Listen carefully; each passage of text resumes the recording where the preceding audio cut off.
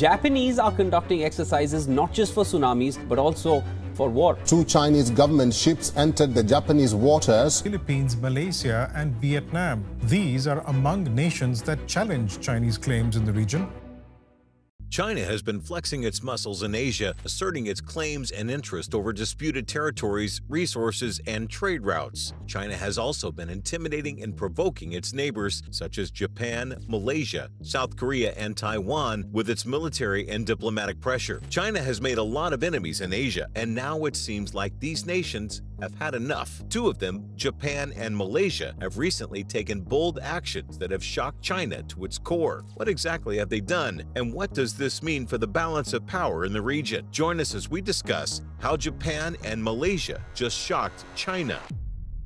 Asia is a continent of diverse cultures, histories, and geopolitics, but it also is a region where many conflicts and tensions are simmering. China, as the most populous and powerful country in Asia, is involved in several of these disputes, some of which have the potential to escalate into major wars. In this article, we will examine some of the most pressing issues that China is facing in Asia and how they affect regional and global stability. One of the most contentious issues is China's claim to almost the entire South China Sea, a vast body of water that is home to abundant natural resources such as oil, gas, and fish, and that carries about a third of the world's maritime trade. China has asserted its sovereignty over the sea by building artificial islands and military bases on some of the reefs and rocks, and by frequently confronting and intimidating the naval and fishing vessels of other countries that have overlapping claims, such as the Philippines, Vietnam, Malaysia, and Brunei. China has also disregarded the verdict of an international tribunal in 2016, which ruled that China's claim had no legal basis and violated the rights of other claimants. Another source of friction is China's dispute with Japan over the ownership of the Senkaku Diaoyu Islands, a group of 8 small and uninhabited islands in the East China Sea. The islands are controlled by Japan but claimed by China, which considers them part of its historical territory. China has been sending naval and coast guard ships and aircraft to patrol the waters and airspace near the islands and has sometimes breached Japan's territorial boundaries. China has also declared an air defense identification zone over the East China Sea, which requires foreign aircraft to identify themselves, follow China's instructions. However, Japan's ADIZ also covers the same area and disputed islands, creating a risk of miscalculation or collision. A third issue that is causing tension is China's relationship with Taiwan, a self-governing island that China regards as a renegade province that must be reunited with the mainland by force if necessary. Taiwan, on the other hand, has a separate political and cultural identity from China and has been seeking international recognition and support for its sovereignty and democracy. China has been increasing its military and diplomatic pressure on Taiwan by conducting frequent military exercises and flights near the island and by isolating Taiwan from the international community. China has also opposed any official contact or arms sales between Taiwan and other countries, especially the United States, which is Taiwan's main ally and security guarantor. Another issue is China's border dispute with India, especially along the line of actual control, which is the de facto boundary between the 2 nuclear-armed neighbors. The LAC is not clearly demarcated. Both sides have different perceptions on where it lies, leading to frequent standoffs and skirmishes. In 2020, the situation worsened when China and India clashed violently in the Galwan Valley, which is part of the disputed Ladakh region. The clash resulted in the deaths of 20 Indian soldiers and an unknown number of Chinese soldiers, and was the worst incident between the 2 countries in decades. Since then, China and India have amassed tens of thousands of troops and weapons along the LAC and have held several rounds of talks to ease the tension, but with little progress. While many of the countries involved in these disputes have formed alliances and coalitions to counter China's assertiveness, Malaysia has adopted a more neutral and pragmatic stance. Malaysia has a long history of dealing with the challenges and opportunities of major power competition, having been colonized by several European powers and influenced by the Cold War dynamics. Malaysia recognizes that major power rivalry is an inevitable and enduring feature of international politics, and that it needs to balance its interests and values in a complex and changing environment. Therefore, Malaysia has pursued a strategy of equidistance diplomacy, which means that it maintains good relations with all major powers without aligning itself with any of them. This allows Malaysia to hedge against the uncertainties and risks of the regional and global order and to preserve its autonomy and flexibility. Malaysia also seeks to diversify its economic and security partners and to promote multilateral cooperation and dialogue, especially within ASEAN, as a way of enhancing its options and leverage. However, Malaysia's neutral stance may not last for long, as Japan and Malaysia have recently agreed on a security assistance deal that includes a grant of 400 million yen, which is about $2.8 million, to enhance Malaysia's maritime security capabilities. The deal is part of Japan's effort to support Asian nations that are facing China's growing assertiveness and coercion in the region, especially in the South China Sea and the East China Sea, where China has been challenging the status quo and the rules-based order. The security assistance deal was signed by the foreign ministers of Japan and Malaysia on the sidelines of a Tokyo summit that celebrated the 50th anniversary of the establishment of diplomatic relations between Japan and the Association of Southeastern Asian Nations, or ASEAN. Japan's foreign ministry said in a statement that Japanese Prime Minister Fumio Kishida welcomed the upgrade of the Japan-Malaysian relationship to a comprehensive strategic partnership, which reflects the deepening of their cooperation in various fields,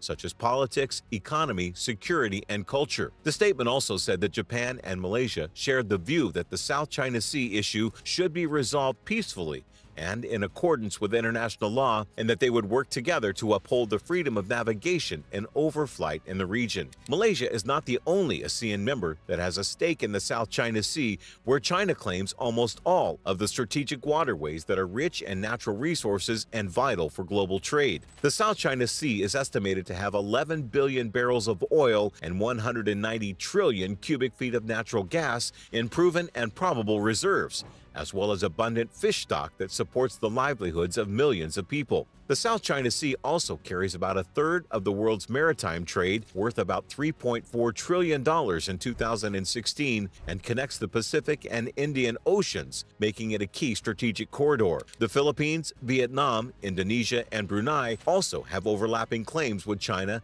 and have been involved in disputes and incidents with China's naval and Coast Guard vessels and militia boats, which have been harassing and intimidating the other claimants and interfering with their fishing and exploration activities. China has also ignored the ruling of an international tribunal in 2016, which invalidated China's claims and affirmed the rights of other claimants under the international law of the sea, namely the United Nations Convention on the Law of the Sea, which China is a signatory of. Recently, China and Japan exchanged accusations of maritime incursions after a tense encounter between their coast guards near the islands. China said that Japan had violated its sovereignty and security by entering its territorial waters, while Japan said that China had infringed on its sovereignty and threatened its peace and stability by sending its ships into its waters. Japan's aid to Malaysia is part of a broader strategy to provide developing countries with financial assistance to bolster their defenses, especially in the maritime domain, where China has been expanding its presence and influence. Japan has also signed a similar deal with the Philippines and Bangladesh this year and has pledged to support the capacity building of other countries in the Indo-Pacific region. Japan's plan, which was announced in April, aims to enhance the security and stability in the region and to promote the rule of law and the freedom of navigation and overflight. In the three-day summit that ended on Sunday, December 17th, Japan also offered ASEAN members support to boost their standing as international actors and help them manage their relations with others, including China, said an official at Japan's foreign ministry. Japan and ASEAN have a strong and comprehensive partnership based on shared values and interests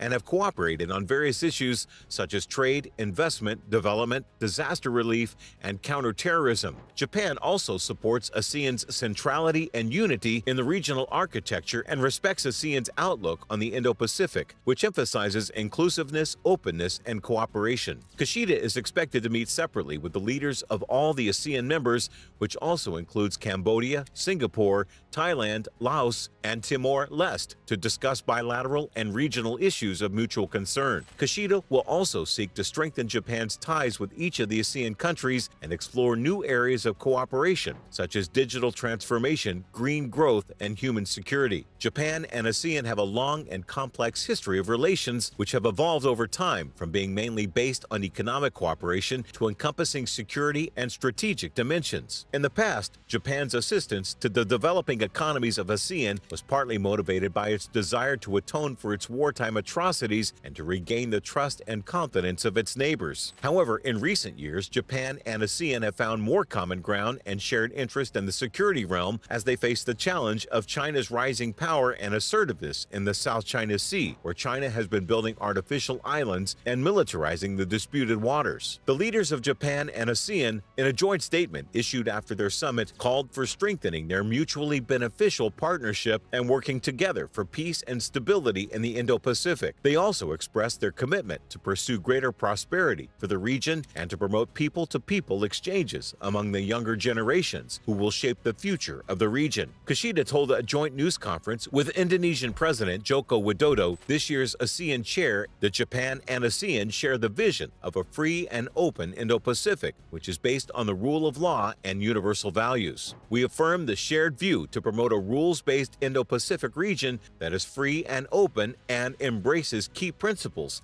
such as ASEAN's unity and centrality, inclusiveness, and transparency, the joint statement said. The leaders also stressed respect for sovereignty and territorial integrity, settlement of differences or disputes by peaceful means, and renunciation of the threat or use of force, but without naming China, which has been accused of violating these principles by its actions in the South China Sea and the East China Sea. The leaders adopted an implementation plan for 130 projects covering various areas of cooperation, such as trade, investment, connectivity, digital economy. Japan also called to step up cooperation in security and defense while reinforcing support for efforts in climate change and investment, including the region's automotive industry, which is one of the key sectors of Japan-ASEAN economic relations. However, the situation in the region is not so simple, as not all ASEAN countries have the same view or approach toward China, with many of them having close economic and cultural ties and being hesitant to antagonize or alienate. Japanese officials say they are aware of the diversity and complexity of the ASEAN countries and their relations with China, and they are not trying to force them to choose sides or to form an anti-China coalition. But this might begin to change soon, especially with the announcement of the security deal between Malaysia and Japan, which could signal a shift in Malaysia's neutral and pragmatic stance toward China. The deal could also encourage other ASEAN countries to seek more security assistance and cooperation from Japan and other partners such as the United States, Australia, and India, which are also part of the Quad,